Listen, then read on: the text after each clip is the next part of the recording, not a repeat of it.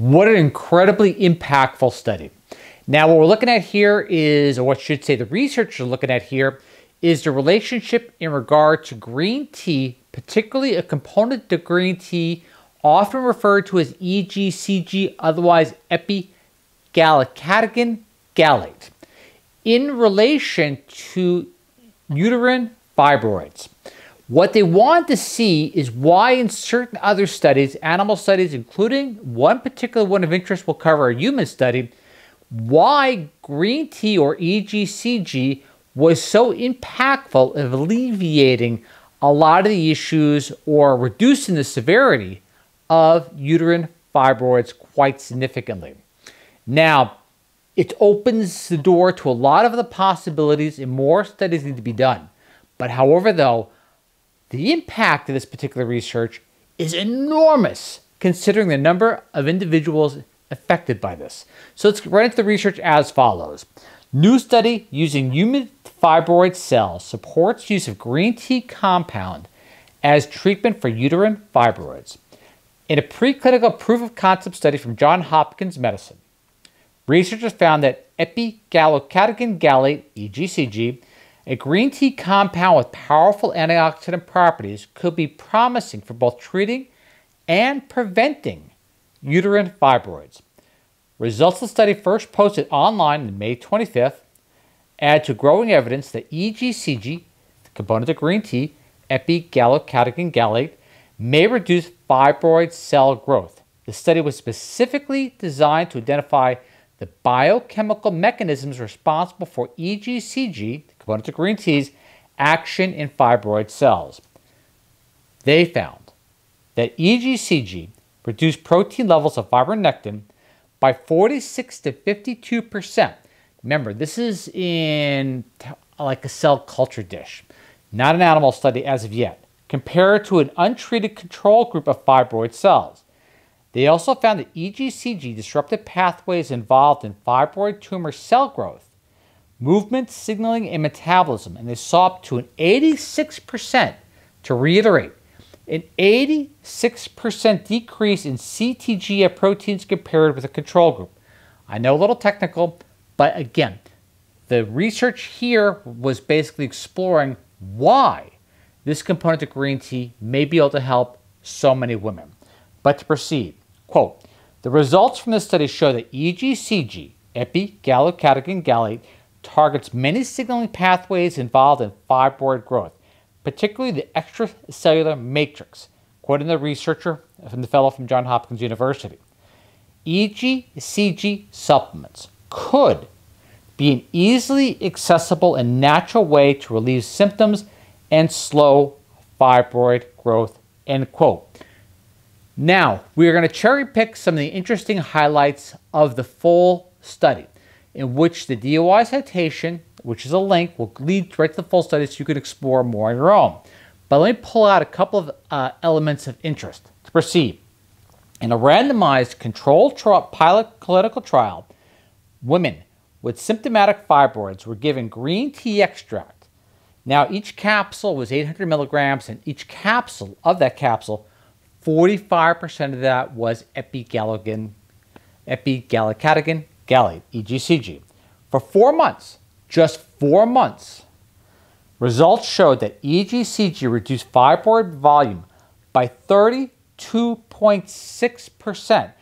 I want you to reiterate this. Reiterate the fact that this study was only 4 months. Now, this study was conducted back in 2013. So I would expect it to be followed up with more human trials, but as far as we could tell at this point from the research angle, not necessarily. To proceed. And reduce specific symptom severity by 32.4% compared to the placebo group. Now, this is a human trial. Notably, adverse events such as endometrial hyperplasia were not observed in the EGCG group. Footnote there to that study is obviously follow 27. You'll find out it was actually done in 2013. To proceed, to conclude from the full study, quote, we found that EGCG induced antifibrotic effects and altered multiple signaling pathways involved in fibrosis and fibroid cells. These results support further investigation of EGCG as a treatment for fibroid growth and fibroid-associated symptoms in clinical studies. To date, one clinical trial showed that EGCG is effective in reducing fibroid volume and fibroid-associated symptoms without any adverse events.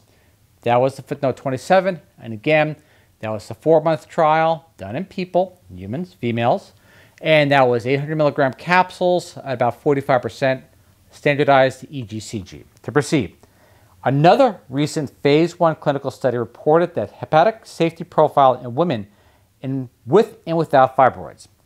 In this study, no signs of drug-induced liver injury was reported in women who took 720 milligrams of EGCG. Now, the other study, where there was a 32% reduction in a lot of the severity and also close to the volume, was only close to about, again, 45% of 800, so you're looking close to about 400 milligrams. For simplicity, we'll just say half. Of EGCG alone or in combination with clomiphene, citrate, or letrozole for 5 days. The limited number of clinical data suggests that EGCG is well tolerated and not associated with liver toxicity, according to this research here. Our data, quoting, provide insight into the underlying mechanisms underlying the observed effects on fibroid growth.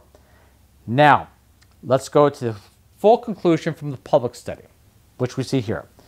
These results lend support to the FRIEND, fibroids, and unexplained infertility treatment with epigallocatechin gallate, a natural compound in green tea study. There's the clinical trial identifier. An ongoing clinical trial of EGCG in women with fibroids who are seeking pregnancy. Wow.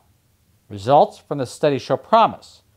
Researchers caution that more studies need to be done and consumers should not try to do it self-dose alone with green tea supplements.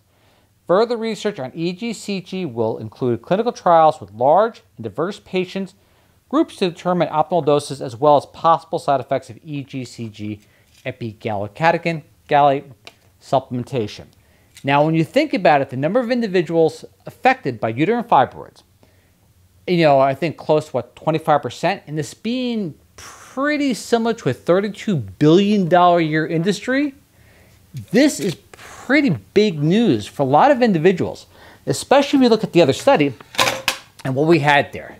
That 4-month study, just taking 800 milligrams of green tea per day to yield that result in severity of symptoms, 30% plus, is quite intriguing.